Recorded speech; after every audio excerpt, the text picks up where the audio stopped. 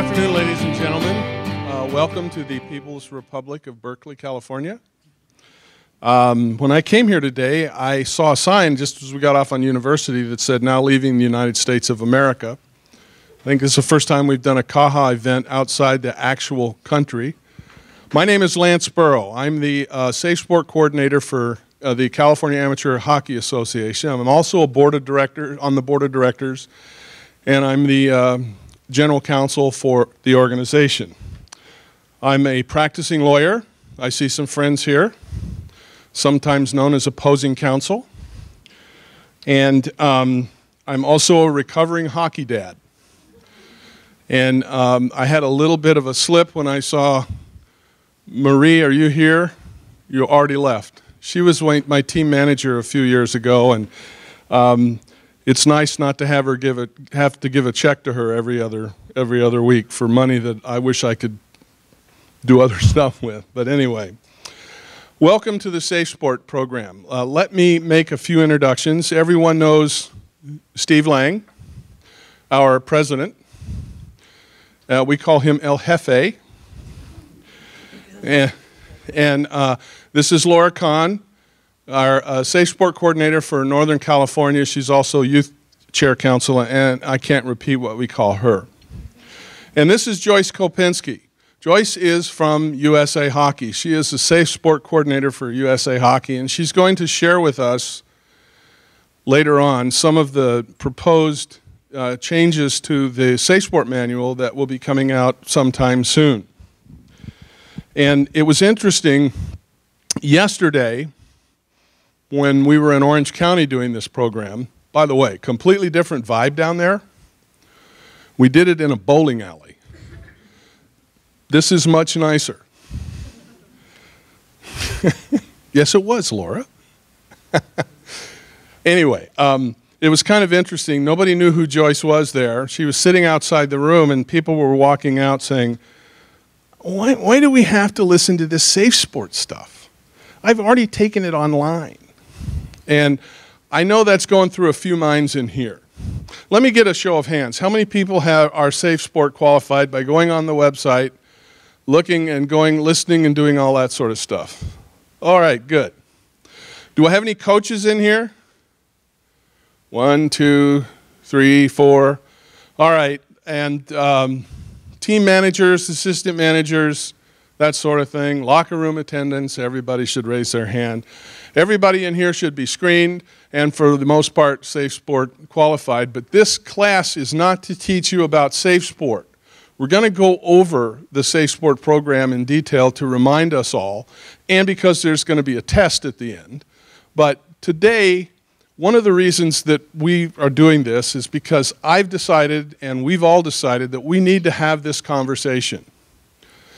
I've been going for the last 3 years to the USA Hockey Winter Meeting and the annual Congress. And every time that these meetings are had, we have all the SafeSport coordinators from all over the country are there, and we have lots of interesting discussions. One thing that comes out of this, though, is that the SafeSport program is a really good program, but the people who wear the boots on the ground need to have a discussion with each other about how we go about putting it into play. This is a big deal.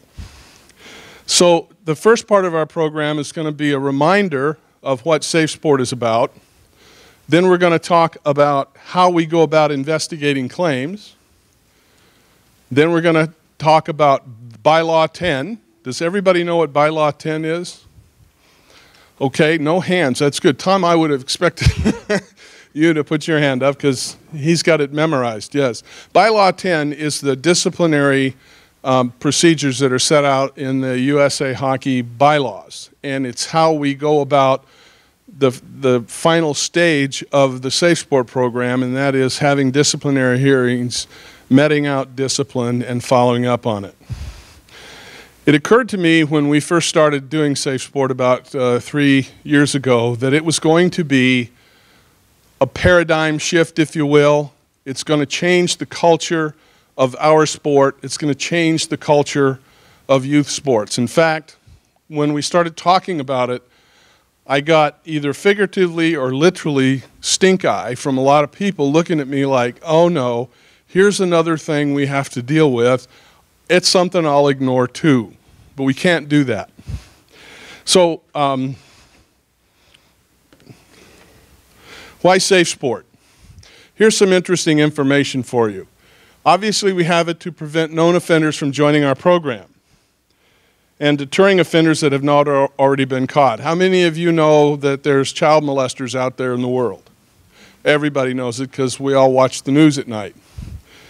It's also to protect our participants by creating an environment that puts the potential offender at risk and deters them from becoming involved. The reality is, these offenders that we're talking about here, child molesters or whatever, 90% of them will get through a screening process. That's a statistic I'm going to talk about later on, but 90% of people who engage in that kind of behavior will pass a screening process like nobody's business. And the reason is they haven't been caught yet. And one of the reasons they haven't been caught yet is because they're very good at what they do. It's also to protect the reputation of USA Hockey and its affiliates, CAHA, NorCal, SCAHA, all of those groups and organizations. And to make sure that those local organizations, the ones that you operate in almost on a daily basis, are safe. And it's to prevent negligence. It's to prevent liability. It's to prevent that opportunity for some fat cat civil trial lawyer to file a big lawsuit against us because of things happen. I want to tell you a cautionary tale. Most of you people may understand or have heard about this situation. This happened in Santa Clara County. A school teacher teaching in the 3rd grade was molesting little girls. He was doing horrible things to them. He'd been screened. The school system had a program in place similar to SafeSport that required certain things to happen when complaints were made, one of which is mandatory reporting, which we'll be talking about. Somebody reported this guy to the school principal. She took it upon herself to investigate whether or not this was a credible complaint, decided not credible. He continued to molest children, little girls in particular, unspeakable things. It got to the point where somebody went outside the school system and went directly to the cops. He got investigated. As he was about to be arrested, the principal found out about the police investigation and called him and warned him about it. Well, you can expect what happened. First off, he was removed from the environment. Kids were a little safer. He went to jail for a long time, and when and if he ever gets out, he'll be a registered sex offender for the rest of his life. The principal got charged with a crime and convicted for failing to report this as a mandatory reporter. That's not bad enough. The verdict in the civil case was $15.5 million. That's a scary proposition. All of that would have been avoided, except maybe the conviction of the child molester, if they had followed the rules that they had in place and taken care of business. That's why we're here today. That's why we're here talking. Now, I don't want to be somebody who's going to scare you to death, because if we follow our protocols and do our jobs, we're going to protect ourselves from 90% of this stuff. Here's some statistics. Before the age of 18, 6 to 13% of competitive athletes experience some form of assault within, sexual abuse or assault within their sport. That's as many as 1 out of every 8. Does that surprise you? That's a shocking number. How many kids on a team? 20? 2 or 3 of them, statistically. How many kids in a program? A whole lot. I was not aware of that statistic until I got involved in SafeSport. That's a sobering number. 80% of college athletes report that they've witnessed or experienced some form of hazing. That shouldn't surprise anybody in here who has the same color hair I do, because when I was participating in sports. And sadly, when I started coaching these many years ago, hazing was not only a part of the sport, it was kind of required. That's how we thought in those days. We thought we got a better performance out of people. The most reported form of misconduct, emotional misconduct, increases as athletes move up the competitive ladder. Many as 75% of elite athletes are reporting that their coaches emotionally abused them during their athletic career. That should be a sobering number too. That's 80% of people that play elite sports. How many folks do we have in here that are involved in a tier program? That's your guys. That's your players. This is another reason that we need to stop and take a look at SafeSport. Children know their abusers 90% of the time. Big number. Scary.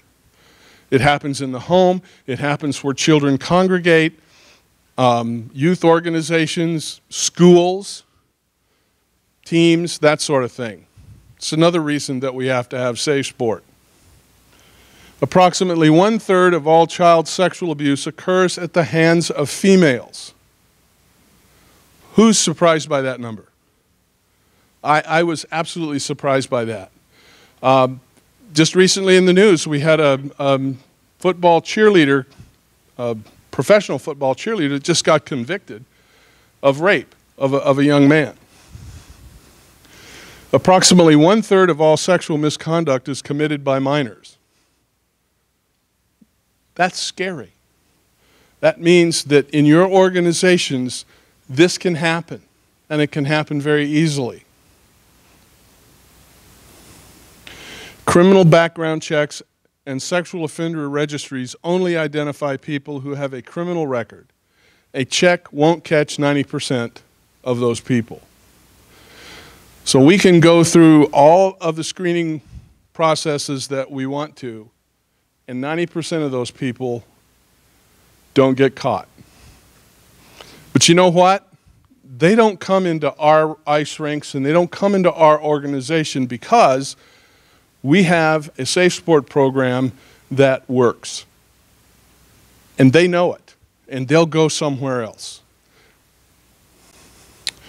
Everybody has seen the SafeSport wheel. It's the 6-point prong: policies, education, screening, reporting, responding, and disciplining. And that's what we're going to go over today in some detail. If I had some better skills at computers, I would have put the new USA Hockey website page on. This one kind of makes my stomach turn because I hated this website with a passion. How many of you have been to the new website? Much easier to use, much nicer to follow, and there's a lot of good stuff on there. We're going to talk about some of it later. So our policies and procedures actually police and prohibit certain types of conduct: sexual abuse, physical abuse, and emotional abuse, bullying, threats, and harassment, and hazing. We have an effective program of managing our hockey environment. We have locker room policies. Everybody in here been a locker room monitor at least one time in their life? Fun, huh? Why anybody would want to go inside a locker room is beyond me. But we have to be there and we have to be ready. Electronics communications policy. Does everyone deal with this in your hockey environment in some fashion? You know, in our world today, all of those interesting social media things like Twixter and Fakebook and Snackchat and what's the other one, Instascam and all that stuff are involved in our environment, and we have to deal with them. And we'll talk some about this later on. Travel policy. If you have tier teams that travel to those states that start with an M beginning in next month, you have a written travel policy in your program, right? Yes, have to have a written travel policy. We'll talk about that in some detail. A billeting policy. Now, is there anybody in here that has a team that has billeted kids on it? I think the Sharks might. Do you know?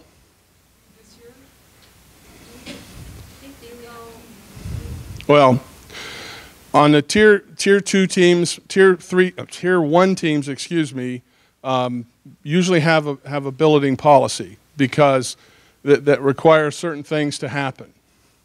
But you got to have one. If you have billets in your program, this usually applies to junior hockey and tier 1 teams, you got to have a billet policy. We're going to talk about it. Okay, well, let's talk about the sexual abuse policy. This prohibits sexual abuse of any, underscore any, bold any participant. That means the players, the minors, and the adults. They all come under the purview of this problem. Sexual contact between children can be abusive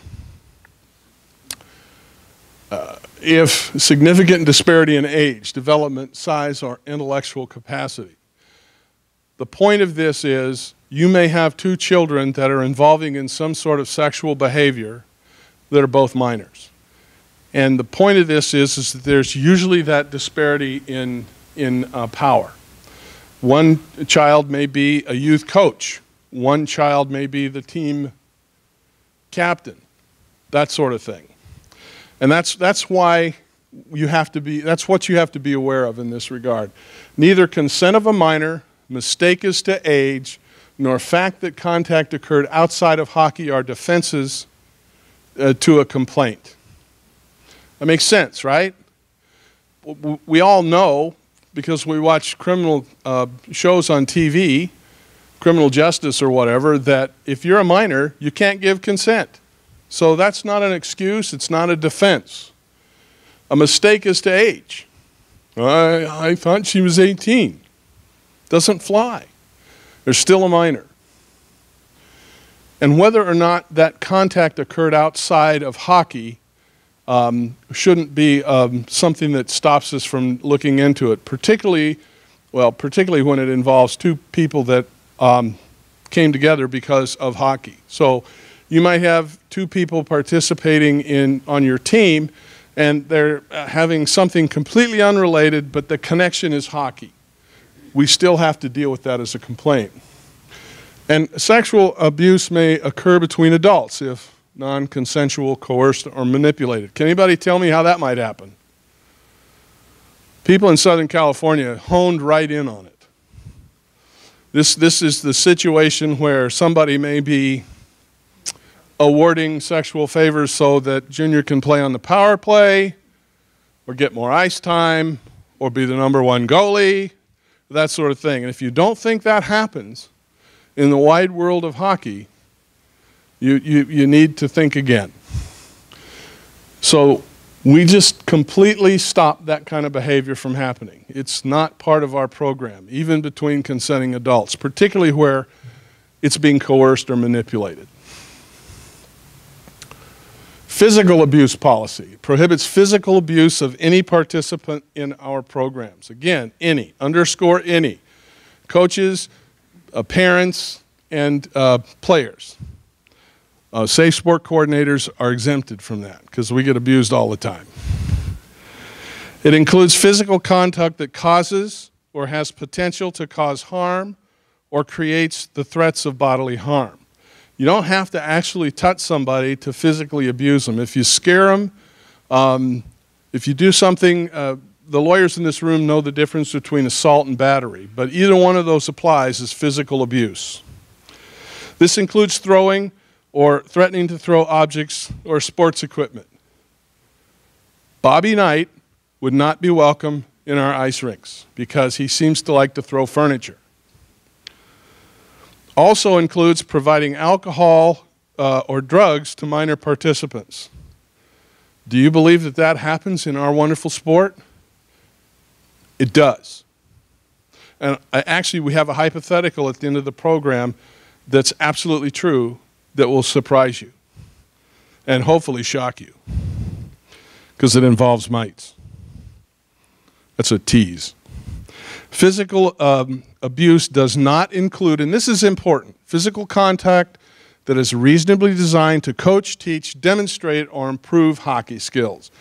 including physical conditioning, team building, and appropriate discipline. This is a nuanced definition because there is a fine line. You know, back in the old days, who remembers the scene from The Miracle on Ice where Herbie Brooks had his team bag skate back and forth and back and forth and back and forth? That was acceptable back then. It may fall within this definition. We can have a discussion over cocktails later on, but if you're on a mite team and you see the coach bag skating your kids until they drop or puke in a bucket, that's probably physical abuse. Not probably, it is. Emotional abuse involves a pattern of deliberate non-contact behavior that has the potential to cause emotional or psychological harm to a participant. Can anybody give me an example of what I just defined? Yes, ma'am. Screaming at a child and put them down in a way so they lose self-confidence and destroy whatever they have. Right. Screaming at a child for the purpose of putting them at a disadvantage. Now, there is a place in all sports for yelling, but there's a difference between the productive type of yelling or the dangerous type of yelling. We're going to talk about this later on. It may be verbal acts, physical acts, or acts that deny attention or support. I think that's what she's talking about. You yell at a child and put him on the end of the bench and don't let him play, you're probably emotionally abusing him. You're really pissing off his mom and dad too, by the way, if you didn't know that already. Examples include a pattern of verbal abuse or physical aggressive behavior such as throwing equipment, water bottles, or chairs, or punching walls, windows, or other objects. Can you imagine coaches doing that? Who's ever seen that in their career? We all have. Again, Bobby Knight is not welcome as a coach in our organization. And here's the nuanced exception. This does not include generally accepted and age-appropriate coaching methods of skill enhancement, physical conditioning, motivation, team building, appropriate discipline, or improving athletic performance. There is a difference. You know it when you see it. It's kind of hard to describe. It may be age-appropriate. You know, you don't yell at mites and squirts the same way you yell at 18-year-old players because they need different levels of motivation. Bullying, threats, and harassment policy. Bullying involves a pattern, again a pattern, of physical or non-physical behaviors intended to cause fear, humiliation, or harm in an attempt to exclude someone. We all know what bullies are. There's any number of viral videos on YouTube that shows what happens when people bully. The actual effect of this is kids kill themselves. We all have heard that story. It's happened in all of our communities. That's why we don't want to prevent, we want to prevent bullying and harassment. Threats involve any written, verbal, physical, or electronic transmitted expression of intent to harm. Again, Facebook, emails, YouTube. We had a situation in Southern California recently where two teams played. One defenseman on one team put a hip check into a 16-year-old player that sent him back to the third grade. It was an absolutely fair, beautiful hip check, but the other team took umbrage at it, and before the night was over, emails were going back and forth, Facebook posts, Snapchat, all that stuff was going on, and there was a threat made. Next time we play you, you guys are in for it. It was a little more graphic than that. Fortunately, adults found out about it and stopped it, but that's the kind of things that happen in our culture today. Harassment involves a pattern of physical, non-physical behaviors that are intended to cause fear, humiliation, or annoyance. Certain types there's also, it includes sexual harassment and includes situations where we demean people because of who they are or what they are, sexual orientation, race, gender, all of that sort of stuff. And it can sometimes be seen in situations where a coach or someone will withhold something like playing time or that thing based on, say, sexual orientation. Coaches and other adults cannot ignore and must act.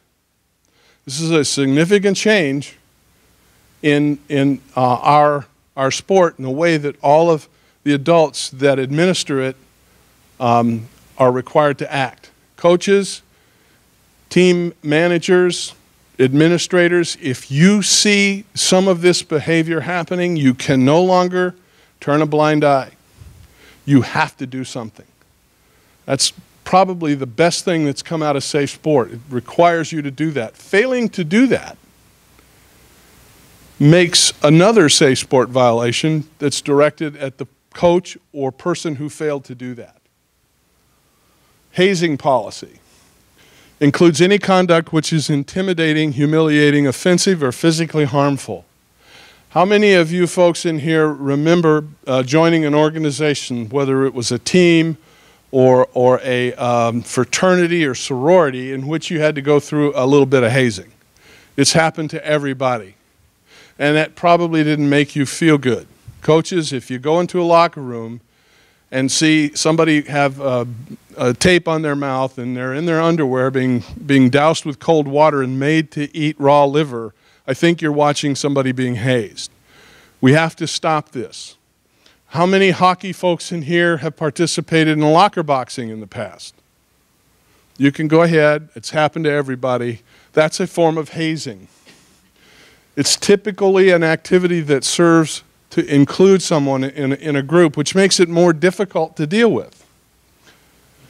Examples include requiring or forcing the consumption of alcohol or drugs, the college fraternity or sorority perhaps, physical restraint, sexual simulations, social actions, grossly inappropriate or provocative clothing. Kind of reminds me of when my son played youth hockey in Iowa. They had a tradition on their team that all the rookies had to dress up like girls and be taken out to dinner by the in a public place by the older guys on the team. Now, I have to say, my son really looked good, but today they probably couldn't do that. Locker boxing is also a form of hazing. I just said that earlier. That should not be going on anymore. Does everybody know what locker boxing is? Boy, you know a lot. What is it? Right, they usually put a helmet on.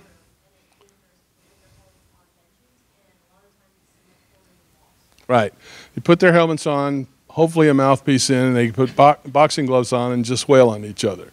Fortunately, you know, we have a concussion policy to deal with the aftermath of that, but we shouldn't be dealing with locker boxing anymore. That's a form of hazing. A person's consent to participate does not mean it's not hazing. Most people want to join the group. They want to be part of the cool people. So they'll go through this process. But it's hurtful. Hazing does not include group or team activities, again, that are meant to establish normative team behaviors or promote team cohesion, et cetera, et cetera, et cetera. So long as they don't have a reasonable potential to cause emotional or physical distress. Any questions so far? Locker room policy. I would like somebody in here from the Blackhawks? I'm going to pick on people I know. What's your locker room policy? You're pointing to, I saw her raise her hand. Okay, so essentially she says 2 adults have to be in the locker room and you can't be in there by yourself as an adult and a whole bunch of other things. And that's a good locker room policy. It exceeds that which is required by USA Hockey. By the way, locker room supervision is one of the most critical elements to reduce the risk of SafeSport problems. Most of our SafeSport issues arise out of the locker room. Interesting. Requires at least 1 properly screened adult. This is the USA Hockey standard. Properly screened and SafeSport qualified adult. At lower age groups, numerous adults may be present. And USA Hockey recognizes that younger teams have a need for their parents to be, or younger players have a need for their parents to be in the locker room. So mites and squirts, and this is up to the club, but that's probably not inappropriate for those parents to be allowed to help them put their skates on. If you have an 18 AAA player who still needs help putting his skates on, he's got a problem. Teams may prohibit parents in the locker room subject to common sense, and this, of course, depends on the age. Did you have a question? Okay, just trying to stay awake? Me too. It depends on the age, it would probably be inappropriate to ban adults from locker rooms when they're little, by the time they're 18 years old. Who would want to go in there anyway? I did once, and I'm still having problems. Avoid situations where an adult is alone with minor participants. This is a key point to interacting with your players. It doesn't just involve being in the locker room. If a coach is known to counsel his players one-on-one, he needs to have that policy of his looked at, because this is where we get in trouble. You should never have a coach one-on-one with a player or a minor. The other adult, say it's an assistant coach or somebody else like that, is there basically to be a witness in the event that somebody says something. Cell phones and recording devices and cameras may not be used in the locker room. That's probably part of your locker room, Becky, isn't it? Yeah. And this is still a problem. We still see from time to time somebody in a celebratory mode in a locker room taking pictures of kids doing whatever they do in there. And if they're in various states of dress, it's a real problem. We're going to talk about this with one of our hypotheticals later on, but your coaches should have strict rules about cell phones and recording devices, cameras and whatnot in the locker room. Well, this doesn't mean a coach can't take his iPad in there if he's using it to coach. But common sense really has to be applied here. Each local program shall publish their specific locker room policy. If you're in a program that does not have a written locker room policy, somebody has to have a chat with the president of that organization, because you have to have one. It's part of the deal. Coaches and team administrators are responsible for compliance with locker room supervision requirements. Coaches are responsible for everything that goes on in their team. Believe it or not, this is one of those things. It's not just on the ice. You're responsible for your score sheets. You're responsible for the playing rules. You're responsible for SafeSport. All that stuff that you guys learned about this morning in the other room, coaches are actually responsible for that, even though they didn't attend that program. With co-ed teams, both female and male privacy rights must be given consideration and appropriate arrangements made. It's not acceptable for persons to be observing the opposite gender while they dress. How many people have co-ed teams? Does your locker room policy have something in it about how you handle the locker room with co-ed players? It has to. Everybody, all the girls go in and change, they go out, the guys go in and change, they go out, everybody goes in and has their pregame meeting, and then you leave the same way. Very simple. It should be in writing. Inside the locker room. That's absolutely correct.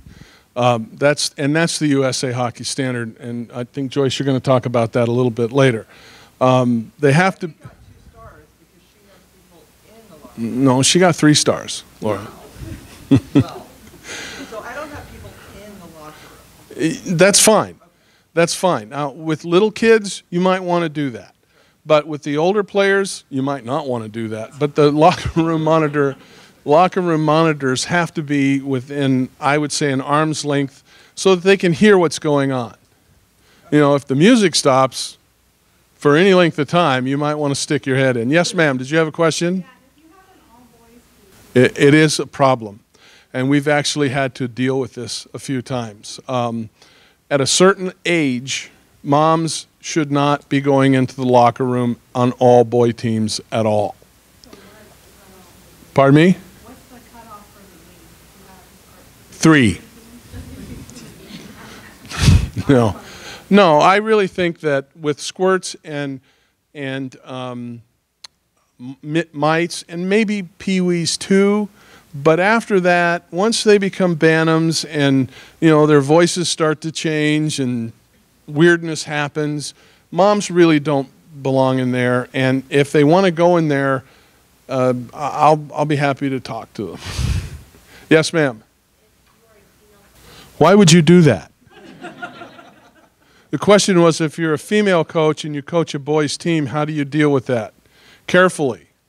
I think you have to modify your locker room behavior, something along the lines of a co-ed locker room, so that maybe you have the team captain come tell you when everyone has their equipment on, so that then you can go in and have your locker room talk, and vice versa.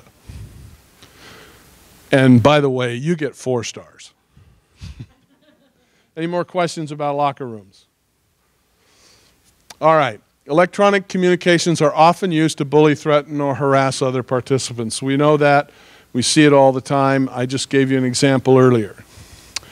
Use of various forms of electronic communications increases the possibility for improprieties and misunderstandings. Also provides potential offenders with unsupervised and potentially inappropriate access to players. That's scary. Doing something on Facebook, most kids don't tighten up their access to Facebook. That there's people out there that troll that stuff. So you got to have a good policy that prevents this kind of stuff from happening. Communications involving participants should be appropriate, productive, and transparent.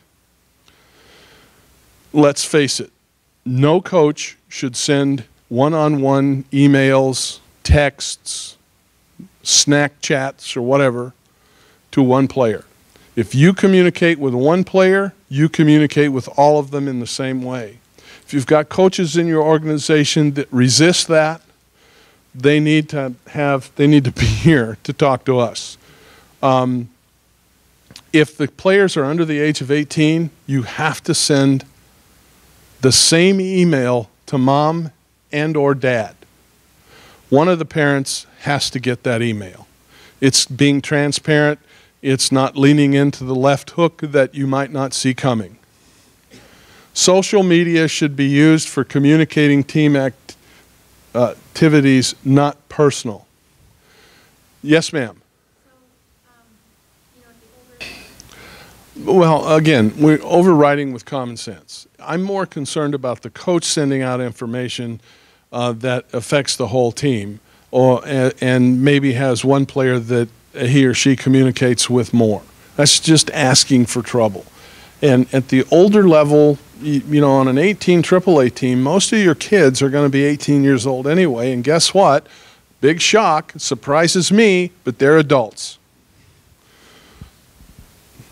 Any content of an electronic communication should be readily available to share with the public or families of the player or coach. It's kind of what I just said. If the player is under the age of 18, they must be sent to the players. Again, transparency. You don't put anything in an email or a text or a Facebook post that you wouldn't want the Pope to see. And you'll never go wrong. Travel policy. We got some A and B folks in here. And most of the time you travel like to Stockton or somewhere like that. But once in a while, at least once a year, you probably have your team pack all their stuff up and get on an airplane and fly to a state that starts with M to go to a tournament of some sort. If you do, a travel policy equal to and equivalent of that with a tier program applies to you too. Local travel, well, I'll get that in a minute. Minor players are most vulnerable to abuse during travel. Adherence to travel policies helps reduce opportunities for misconduct. Local travel should be the responsibility of parents, not teams. And this is where our screening and SafeSport kind of run into each other. If you have a practice of one or two parents driving some of the kids in the van when you go to Fresno or Santa Rosa and you're a travel team, and that person isn't screened and SafeSport qualified, you're asking for trouble. They have to be. Anyone, the key word is frequent contact with children, has to be screened and has to be SafeSport qualified. Everybody do that, follow that rule, needs to be done. Teams should provide adequate supervision and chaperones. Whether it's a day trip or it's a trip to a state that starts with M. You have to have chaperones, and these people, again, screened, SafeSport qualified. Drivers should have driving records checked. Happens when they get screened. And if you have somebody driving your team members that hasn't been screened, you've got a problem. So we just don't do that. Coaches and volunteers should avoid driving alone with an unrelated minor. Believe it or not, this happens. Hey, I'll pick Johnny up and I'll take him to practice. And if there isn't Johnny and Jimmy and Bob in the car with him, he's asking for trouble. He's leaning into the left hook that he can't see coming. This is just like having a counseling session with your children. Somebody else, adult, has to be there. Coaches should never share a hotel room with an unrelated minor. That would never happen, right? No, it does happen. It shouldn't happen anymore. Hotel rooms should be monitored and checked regularly by screened adults. Tier folks who travel to those other states on a regular basis, this is become, de rigueur. This happens all the time. We have to do this. There should be cooperation with family regarding telephone calls, family in same hotels, distribution of travel itineraries. A coach friend of mine, who probably none of you know, so I'm going to say his name, John Ballou, learned this lesson the hard way, and it's kind of funny. John decided that cell phones were a pariah to his team, so he took them all to pick them up at night and hand them out in the next morning. Well, hockey players are not stupid. At 2:35 that morning, the phones all went off at one time. So John changed his policy to make sure that he turned them all the way off. But that's actually a good policy. He picked the phones up, and so they weren't a distraction. At the same time, John does have a policy with the parents. He tells them, hey, if you need to get a hold of your child between this time and this time, call me. And it works really well. But you've got to have that kind of a program. No coach or chaperone shall be under the influence of alcohol or drugs while performing their duties. This makes sense. Some of you may want to be under the influence of alcohol during the performance of these duties, but you can't be. Now, this doesn't mean that after the Bantam team is tucked in, the coaches can't go down and have a beer or two before they tuck themselves in. But while they're actively doing what they're supposed to be doing, alcohol, drugs, of course, goes without saying, prohibited. Billeting policy. Yes, sir. Yes, and I'm glad you brought this up, because I forgot to tell you another aspect of these travel policies that is not readily apparent and has already got one coach in the South in a little bit of hot water. It is the policy of USA Hockey that if a parent desires to travel with the team and have his child or her child stay in the room with them as opposed to, in the room with all the rest of the other players, that's absolutely allowed. And it cannot be, example, we had a coach down south that decided that his policy was, no, my Bantam players are going to have to learn to live together in the same environment. And one mother objected to that because her child was young and hadn't done it before. And she says, I'll pay for my own room. I want my son to stay with me. And the coach said, here's your release. That's forbidden. You cannot do that. In fact, It was interesting to have that discussion with the coach because he kept telling me he's the coach of the team. He gets to set the rules. And this is why we're having this discussion. There are still coaches out there that think their rules trump anything that the USA Hockey says. And the SafeSport program is absolutely must be followed. Yes, ma'am. I thought that chaperones couldn't. I don't know that that's a hardcore policy of USA Hockey. Again, common sense. If they're put to bed, it doesn't mean you can't have a glass of wine with dinner or something like that. If you're blotto, maybe you shouldn't be chaperoning your children. Yes, ma'am. One team, a lot of the times you'll have 2 or 3 go-karts in the school night. Yeah, that's actually a good policy. The designated driver policy. In other words, one coach decides, I'm not going to get hammered tonight. I'm using humor to make an emphasis here. That's a good policy to do as well. Hopefully, once they're tucked in bed at night, there's not going to be a need for a level 3 paramedic to come and visit them. But you never know. Any more questions about travel policies? Billeting policy primarily exists, again, like I said earlier, junior and tier 1 level. All adults in billeted homes must be screened. California, how is it an adult defined? Anyone over the age of 18. So if you've got a 16-year-old player billeting in your home and you've got an 18-year-old son who's going to college and doesn't play hockey, he has to be screened and he has to take the SafeSport program, or you can't bill it there. Programs should have published rules and regulations for the billeting arrangement. It has to be agreed to by parents and billets and players. This involves how much you're going to pay on a monthly basis. It may involve curfew hours, that sort of thing. But everyone has to agree to it. Teams as well as host family have rules and curfews that must be followed. When we've had billeted kids, there was always a curfew. And how do you think that curfew was enforced? 2 ways. We as the billeting family did that. Sometimes the coach would make a phone call. And the coaches, again, learned real quick because it was John Ballou, not to call on a cell phone. The kid had to be accessible by a landline at the residence as part of the curfew problem. And these are just the real interesting little issues you get into with this kind of stuff. If you have billeted players in your program, you should have a billet coordinator, somebody who is designated as such that needs to be screened and SafeSport qualified.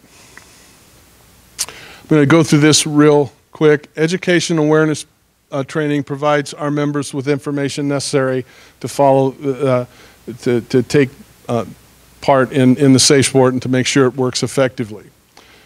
Awareness training is not expensive. In fact, it's free. All you have to do is go on the website, sign up as a volunteer, and then you can access the SafeSport program. By the way, sitting in here, if you haven't been screened, is not going to qualify you for SafeSport. You still have to go and sit through that program. It's a little bit different than what we're talking about today. This training was originally produced by the USOC. I'm going to explain later on how we relate to the USOC. And remember that SafeSport policies require training for those that have regular, routine, frequent access to or supervision over youth participants. Big definition. They're responsible for enforcing child abuse and misconduct policies, are in managerial or supervisory roles, and are employees or volunteers. Coaches, assistant coaches, youth coaches, team managers, locker room attendants, everybody in the officer position in your organization, all of these folks have to be SafeSport qualified. And at least one person from each program must complete training by November 30th. Joyce is going to talk about that later. I want to get down to, I don't think we need to talk about screening. It's become just part of our reporting of concerns of abuse. An effective reporting policy has to be implemented that results in reports of suspected abuse and misconduct. Does not in any way deter victims or witnesses from reporting abuse and misconduct. It's a key to this program. Potential abusers will avoid programs that have a vibrant reporting aspect to it. There are several ways you can make a report about a SafeSport complaint. You can go to the USA Hockey website and follow the bouncing ball to get to the point where you can report it there. You can call SafeSport at that number there, which is Joyce. It answers right on her desk, and she will answer the phone and tell you what to do, or you can send an email.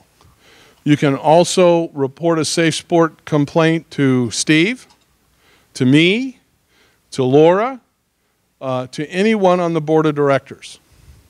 That's how important this is. And we man our phones 24/7, and we will respond to these. What I just said. All cases involving suspicions or allegations of child, physical or sexual abuse must be reported to the appropriate law enforcement authorities. This is called mandatory reporting. Get down to that.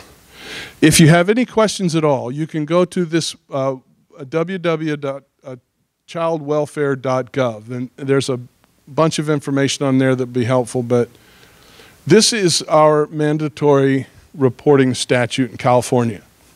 I'm not going to read it in its entirety, but it identifies who is a mandatory reporter. Teachers, medical personnel, police officers, et cetera, et cetera, et cetera. And then we get down to, and individuals providing services to minor children. That's us.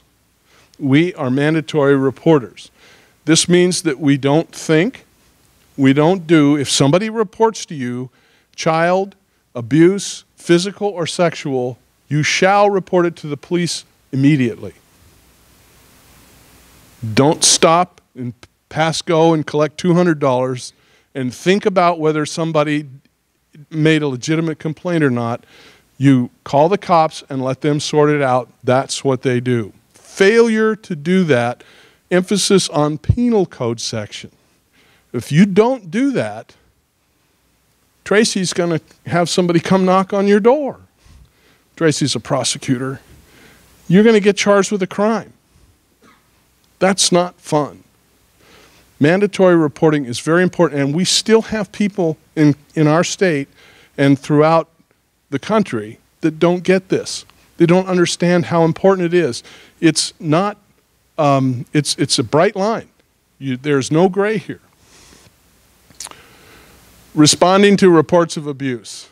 SafeSport does not create a new disciplinary program. We'll talk about Bylaw 10 later on.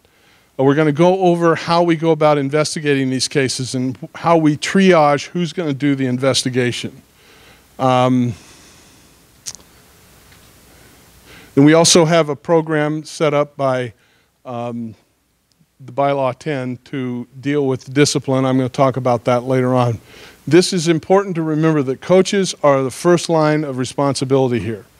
They're the first ones to see most of this stuff happen. Okay, I'm going to ask Joyce to talk about the proposed changes to the manual, and then we'll take a short break. All right?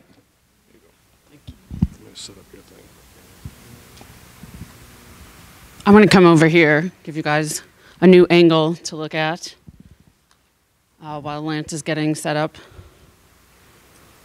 So I know all of you have read the SafeSport handbook cover to cover and know it by heart. And so we have some proposed changes that we hope we anticipate they'll be passed this September by the executive committee. And these changes have come about with discussions with our SafeSport coordinators and with leaders of USA Hockey programs about what changes they thought should be made based on the last 2 seasons that we've had running the program, as well as the audit. We had USA Hockey was audited by the U.S. Olympic Committee. Our SafeSport program was, as well as other NGB SafeSport programs. So then we had recommendations from them as well for our handbook. So the first one of the things we did, we wanted to include that conduct that is prohibited and regulated by the playing rules is not covered by the SafeSport program and should be addressed by playing rules. So we've gotten several calls that have come in where, there's a dangerous play on the ice or a penalty was missed, there's poor officiating, there was an intent to injure type play on the ice during a game, and that should really be addressed by playing rules. So we just wanted to spell it out here. It's in our introduction section there. So again, sorry, I'm repeating myself. So that would be covered by playing rules, and so SafeSport would not be investigating those. Next, we're going to include in our definition of participants that persons that are not registered, but who have regular, routine, and frequent access, or that are in a supervisory role of member programs, would also be included in this definition of participant. So a goalie coach or a guest coach that comes out, or a board member, while they might not necessarily be registered with USA Hockey, they're still heavily involved in the program, and so they would fall under our jurisdiction for SafeSport purposes. Next, in the sexual abuse and misconduct section, we added language that prohibited sexual misconduct includes romantic or sexual relationships between adults, between athletes or other participants, and those that have direct supervisory or evaluative control, or are in a position of power or trust over the athlete or participant. So this does not include relationships where it can be demonstrated that there is no imbalance of power. We did not originally have this in our handbook language, but we were required to add it by the U.S. Olympic Committee. We didn't originally have it because we have a lot of youth programs, and this usually doesn't come up in our programs. However, like our national teams or junior teams might have this issue come up with a coach that's 25 and a player that's 18. So that kind of relationship would be prohibited. However, if there's a pre-existing relationship, that would not be covered under this section. This is not where it would apply. So I skate on a women's team, and one of our teammates, her husband's going to coach our team. That's totally okay. Or if you're in an adult league and you want to date another adult league player, that's totally fine because there's no imbalance of power. Then next, in the physical abuse section, we added language again to reinforce that rough play or anything that would occur during a game on the ice would not be considered a SafeSport violation and would be addressed under the playing rules. And we also reiterated that in our bullying section. In the emotional abuse section, we clarified that a single incident of yelling or throwing an item, while is inappropriate and could justify review and disciplinary action, would not be considered emotional abuse unless there's a pattern that is established. Again, as Lance mentioned earlier, our locker room policy, a lot of the reports that come in, incidents occur because there's a lack of locker room supervision. So here we just wanted to emphasize how important it is. So we added language that says all USA Hockey programs must have at least one responsible screened adult present monitoring the locker room, and that if the locker room monitor is outside, that the monitor has to be in the immediate vicinity. And we added language that says near the door or within arm's length of the door. And we've had several situations come up where they said they had a monitor, but the monitor just went to put their kids' stuff in the car and came back and something happened, or went to check on another locker room that they were also in charge of, or something happened in that short time frame, but that's when something happened. So we really wanted to emphasize how important that is. In the training section, we do have some updates. Some of it's just cleanup. The first year we have the handbook, we state, in the 2013-14 season, this was required. And so we just kind of clean that up so it's current. It's the 2015-16 season and what the requirements are. In the coaches section for training, we did add that the training shall be completed prior to that coach's participation on ice or off the ice in a USA Hockey program. Last year was the first year that we required SafeSport training, and so some affiliates did extend the deadline for training to 12/31. So this changes that for coaches. We did have 90% of our coaches complete it last season, so we don't think it will be that much of an issue this season to have the training in place prior to participation. It would really only affect new coaches, or if a coach did take it in 2013 and 14, They have the refresher course that's available this season, and that's a lot shorter. That's about 35 minutes. And so we thought this would be a good time to make that change, and that would be the best practice, to have them trained and screened prior to participation. There's also a note in the training section that there's a parent training course that is available on the USOC training site. We have set it up that if you follow our instructions that you really are directed to the course that you need to take. So you log in, you have your confirmation number, and it should direct you to either, hey, I need the refresher course, or I need the training course, or you're okay. However, there is the parent course that's available, but we just wanted to state that that would not satisfy our training requirement for coaches, officials, or volunteers. In the reporting section, we added language about conflicts of interest. So we explained that anyone that is closely affiliated or may have a potential bias in an investigation or outcome of a complaint shall be recused from participating in the investigation or disciplinary process. Investigators or hearing panel members must be reasonably disinterested and impartial. So sometimes I'll get a call or an email and they want to make a complaint about someone, and then in that email or call they'll say, and I'm not really sure, I don't think the local SafeSport person can be unbiased because they're really good friends with this person I'm reporting. And so just to eliminate that as an issue, since there's a perceived bias by this person, that person should be removed from handling the investigation or being on a hearing panel. Additionally, we have language that states that SafeSport investigations or hearings regarding allegations of SafeSport violations shall not consider or address any liability or responsibility in a financial or contractual dispute. So that's another issue we've had where someone will call or email and say, I want to make this SafeSport claim, and by the way, we want to remove this player from the program and we think we should get a release, we think we should get a refund of money, we don't want to pay the remaining dues for the season. Those are two separate issues. So if there is a SafeSport allegation, we will investigate and handle the SafeSport allegations, but the financial or release contract situation is totally separate, and that would be between the parent, the player, and the program. And last we have, there's a U.S. Center for SafeSport that we hope will be opening either fourth quarter of this year or early next year. And this would be a third-party entity that would handle claims of sexual abuse and misconduct. So it's the U.S. Olympic Committee together with other NGBs that are working on the structure for this organization. And the reason that they would handle these sexual abuse claims is that these are obviously the most difficult to investigate, and we can get a lot of press about a situation and potentially negative press about it if it's not handled properly. And so the legislation is that any reports or claims that deal with sexual misconduct would go to this U.S. Center for SafeSport, and we would be addressed by Bylaw 10. So this entity would really create independence and expertise in this area. We had a situation this past season that was really difficult to investigate. We had the police, it was reported to the police, and there were a lot of red flags about this person. The police didn't have enough to charge this person, but also let us know that we don't think this person should really be around youth. And so we did our own investigation, and a lot of our initial witnesses kind of stepped down, and we didn't have as much evidence as we thought we would have.